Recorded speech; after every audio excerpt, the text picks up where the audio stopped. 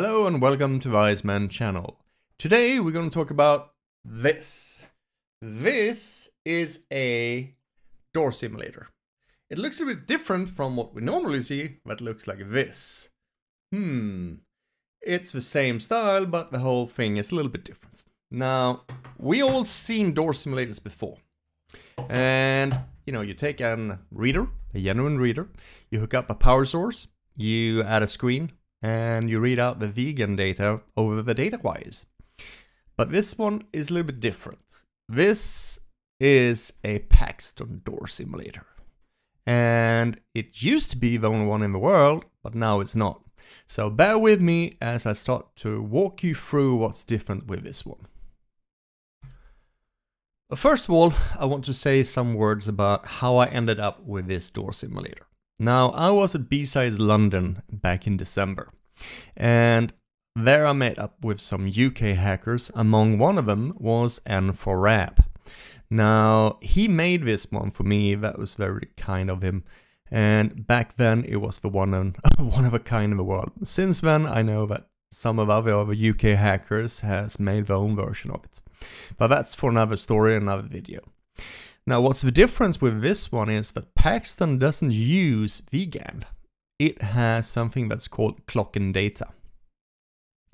Now, they also have their own access tokens. They don't use facility code and card numbers straight out of the box like you see otherwise with HID, but you have something called access tokens.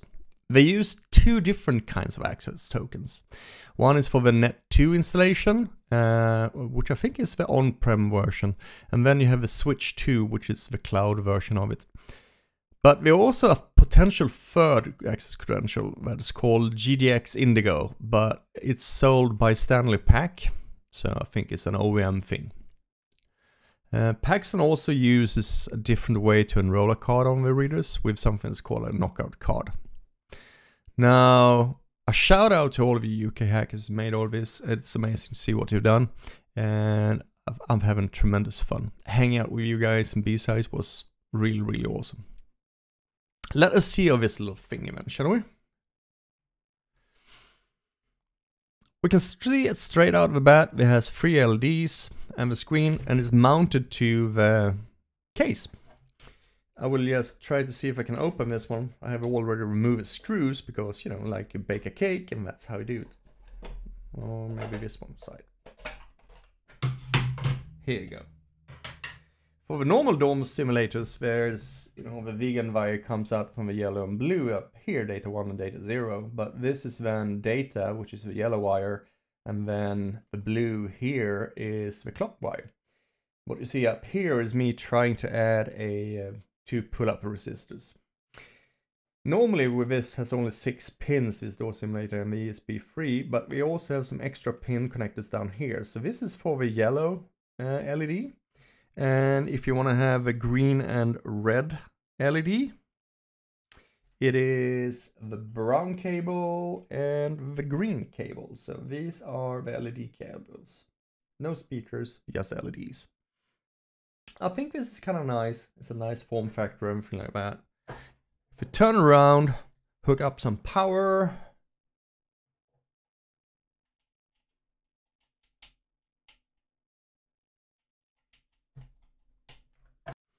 As we see here, it shows up that it's a Paxton reader, and the SSD and password is custom made for this, of course. N4Rab, who made this one, made this in MicroPython. So it's a little bit slow, a little bit testing.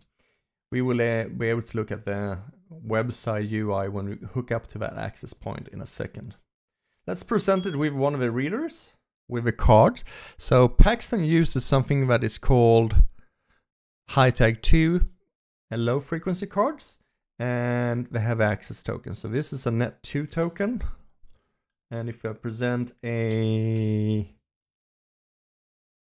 one of these ones, it will tell us that it's a knockout card switch 2. They're a little bit different. And they also have this key fobs.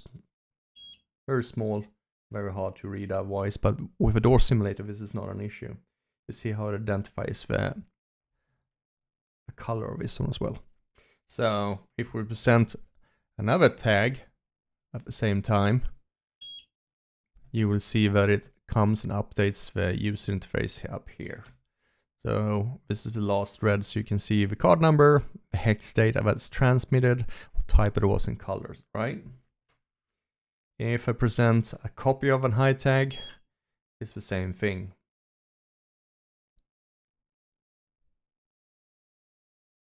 Boop. You have a CTF mode, like usual for this one here. And in the settings, you can choose if you want to be in CTF mode or in demo mode. This is not fully developed in that sense, and he made it, you know, N4AB made this as a demo for me. So it's kind of nice. One of the questions is why and what you're going to do with a door simulator. Now, the thing with a door simulator is that you actually learn how to simulate. You can, for, you know, if you have a device, if you have a flipper, if you want to implement the support for high-tech 2 there, you can actually read up and simulate. You can sniff, you can look at the traffic and all that goes on. So a little bit of history behind this, and it is the following. Because it's quite interesting story, it should be a good story though. This all begins back in 2017 and 2018 when Kev Sheldrake, who I mentioned before, added the high-tag 2 attacks to rFiddler. Now this opened up for a bunch of different Juke hackers to be able to sniff and recover the high-tag 2 password that is used with its credentials. So what they figured out, those people, is that Paxton uses high-tag 2, and they use this either in crypto mode or in password mode. Well, that's what's possible for high-tag 2, but Paxton uses for password mode. So it's a known key, or password. And once you have that, they were now able to dump these cards and make a copy of it. But they couldn't change or create a completely new credential like you can with facility code and card number, so we can't. Now this all changed in around 2020 when the hacker Waz figured out the Paxton Net2 encoding scheme. So he was the first to do that, and now we could decode the number that came out a reader like this over clock and data wires to the hex data that is stored on these cards. When Waz told N4AB about how this works, N4AB, figured out how the switch 2, which is a little bit complete different way, because the first one, that 2, uses 2 blocks, and the switch 2 uses 4 blocks of data on these cards. So he figured out that one. Now Waz also told some other hacker called Nathan, and he wrote a blog post and published a Paxton decoder, and you will find that one over at, let's see if we can go into browse mode, and we go to this is his blog post where he talked about how to copy and read with rFiddler,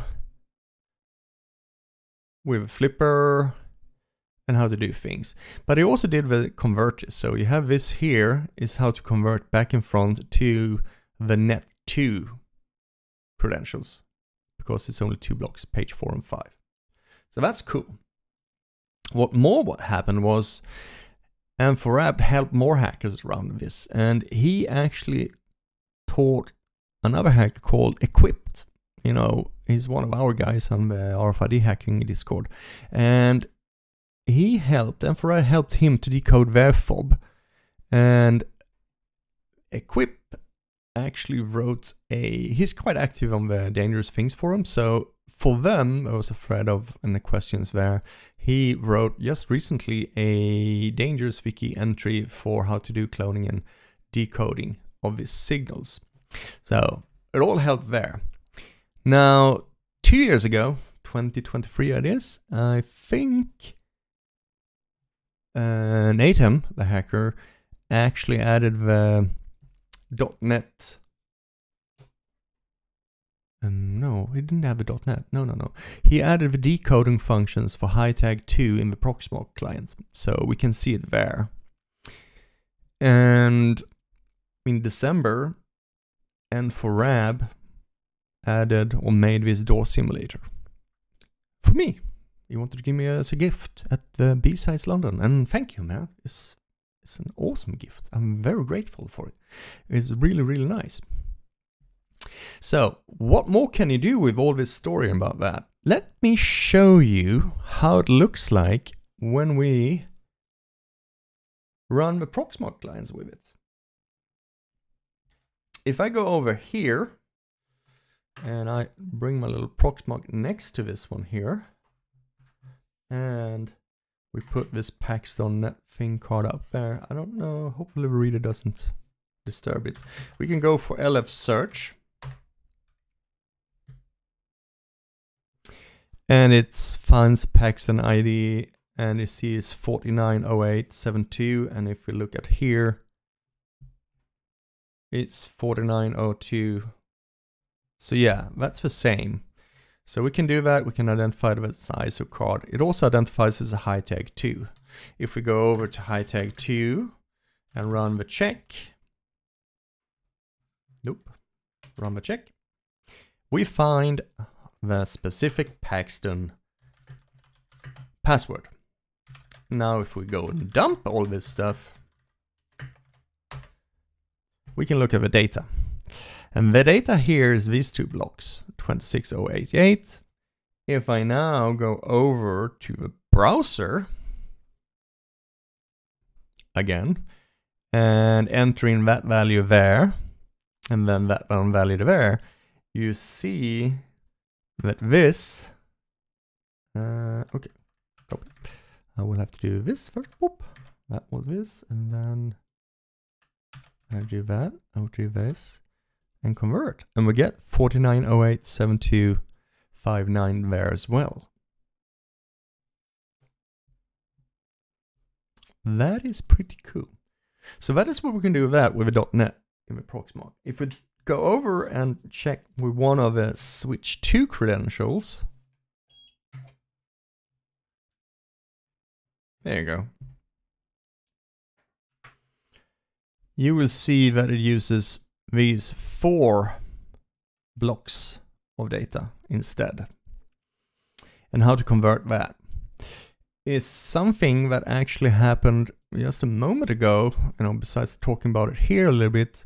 In the Proxmox world, another user from Dangerous Forums made some commits. Actually, I can go to pull requests instead, and I can look at the close ones, and I can go for here.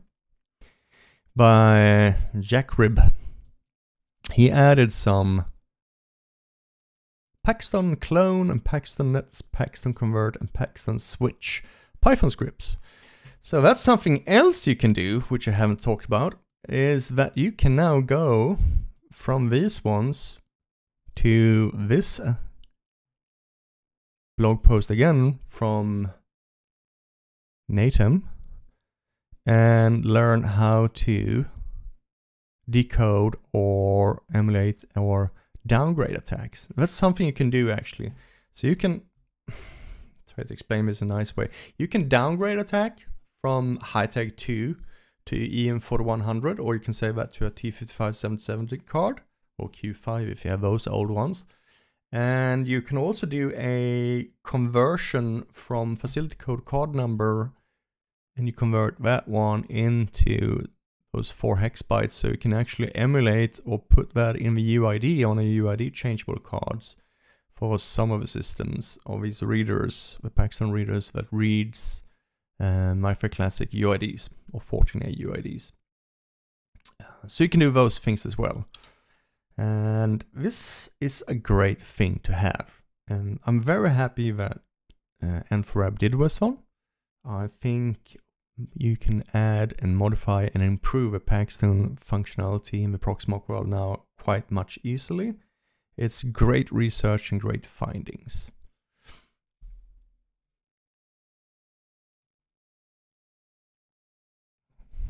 So, what more? Well, I want to thank all of my patrons and subscribers. Please subscribe and like. And I hope you have a great weekend. And finally, I would like to say, there are no elephants in this room. Have a good one.